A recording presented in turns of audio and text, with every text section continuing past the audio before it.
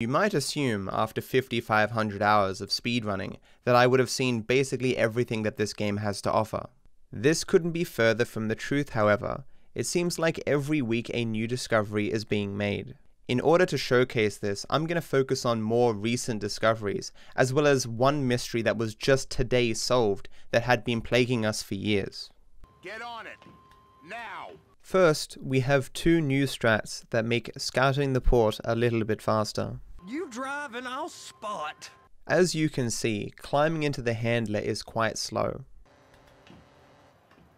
How about I run that prick over in this thing? Thankfully, an incredibly easy warp has been found. Just press F against this black thing and boom, you're in. How about I run that prick over in this thing? You gonna take me to see this freighter? Yeah, it's over here. The second new strat is pushing Floyd. We tested this strat a long time ago with third person and found it not to be faster, and if you look at the speedometer on the left, you can see why. The game constantly bounces us between 5 km an hour and 6 km an hour, preventing us from significantly pushing Floyd. It turns out that we never tested first person, which does enable us to push Floyd significantly, because it keeps a constant 6 km per hour. You can see the difference in the two strats when you get to the end. When the construction worker says you, he does it much earlier in the first person strat. You! We need 2 guys on the handler! You! We need 2 guys on the handler! Before I show you the next new strat, I need to show you how stupid fall damage is in this game. You've covered the vents on the roof now. This building on Case in the Jewel Store has 2 balconies with massively different effects if you jump off them.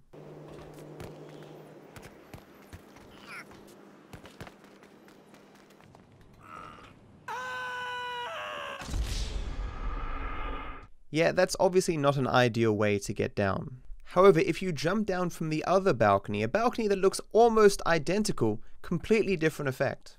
Will do. What the fuck?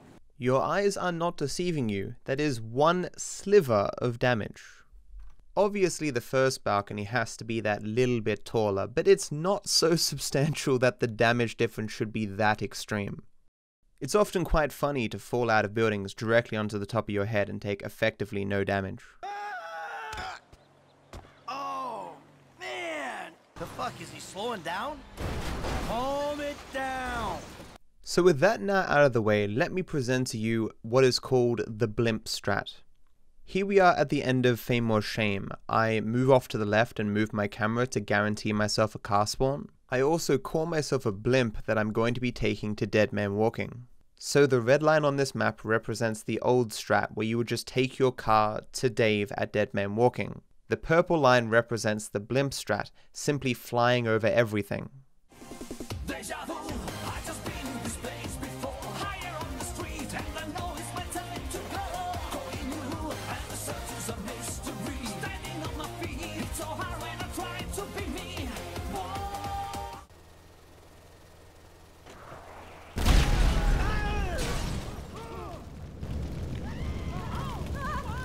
Davey, how you doing? Michael, what the hell, man? Did you just dive out of a blimp? Are you okay? I don't know what you're talking about. Something that you may know, but I only recently learnt, is that when you enter a mechanic, you can access your weapon wheel to skip all of the animations. What brings you in today?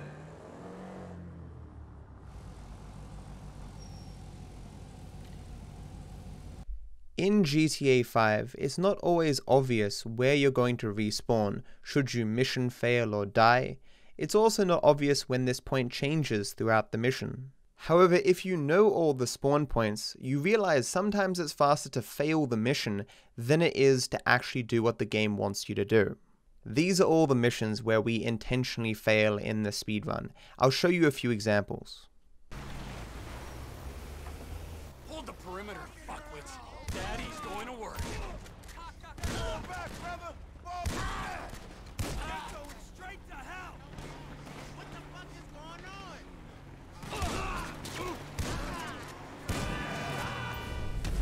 As an aside, the route I'm taking here is specific. It causes these two guys to despawn. You forgot how to use use your horn? Have some respect for pedestrians!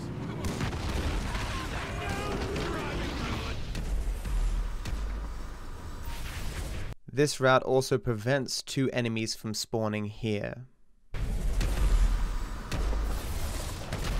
When there are only 4 enemies left alive, they will start flashing blue. This means you finished this section and your spawn point has relocated. The game tells you to get back into your truck, which just so happens to be your respawn point.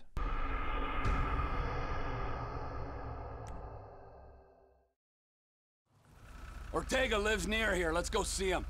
It even makes sure Ron is back in the truck and points you in the direction that you need to go. For one last example, let's go to Lamar Down. Lamar Down at first looks like a very complicated mission, having to move Michael and Trevor and shoot all these guys, many different options, but it's actually a very simple mission.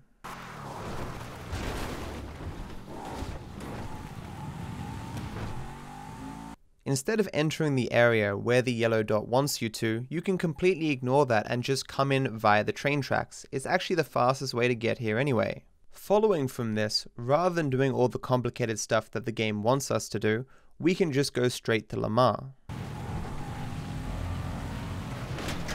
dude right there? Hey, he from family. You ain't got nowhere to go. You ain't going nowhere. This fool smashed on the home. Hey, I see Lamar! Hey, Lamar, it's me. We getting out of here, dog. Oh, fancy seeing you here, motherfucker. Once you've triggered Lamar, there is in fact only 7 guys that you need to kill to be able to leave. You gotta move. The crazy dude here too. Hey, Trevor. All right, Lamar, let's go. Lamar is still miles away with endless enemies between him and you, but the death of those 7 guys are the condition to relocate your respawn point.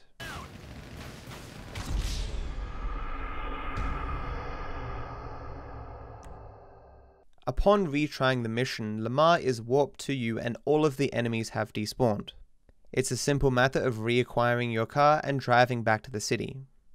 Shit, homie, you alright? So, failing so that you can succeed. This is fairly simple stuff, but here's where the mystery comes in. Throughout all the years that we've been doing this, sometimes we'd run into a bug that would occur at the end of any mission that we failed. Here is what that looks like. The only reason I will travel outside of this country is for TwitchCon, which I'll probably never go to because it costs too much money. GDQ, which I'll probably never go to because I'll never get accepted. Or ESA, which I'll probably never go to because it's too expensive.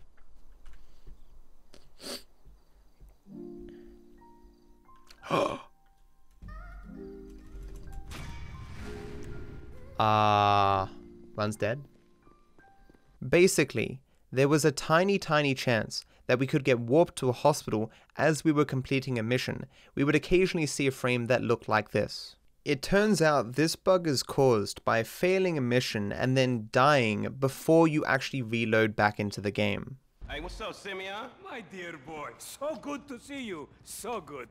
An easy way to showcase this is using C4 on Franklin and Lamar. I place the C4 down, I kick the wall to mission fail, and then I press G to blow myself up. What we waiting for? So I have now failed the mission and then died while in that mission fail state. Now when I complete the mission, Man, I can't hang with your ass for a while.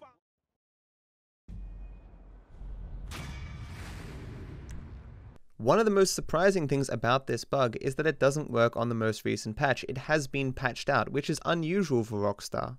But for us speedrunners, who knows where this is going to be useful now that we know how this mechanic works? Only time will tell, I suppose. And that draws this video to a close. I've got to say, I appreciate the support that you guys have shown me on the previous videos, and I will continue to make more of these videos as long as they keep doing well amongst the YouTube audience. Before I go, I felt bad in the first video that I didn't spend more time getting a very good run of brake boosts so that I could show you how fast you can actually go. So here is a clip from my stream where I reach 532 kilometers per hour. Well ahead of you. Then the Oh, oh, wow, I got it. I got that one too. 530. Nice.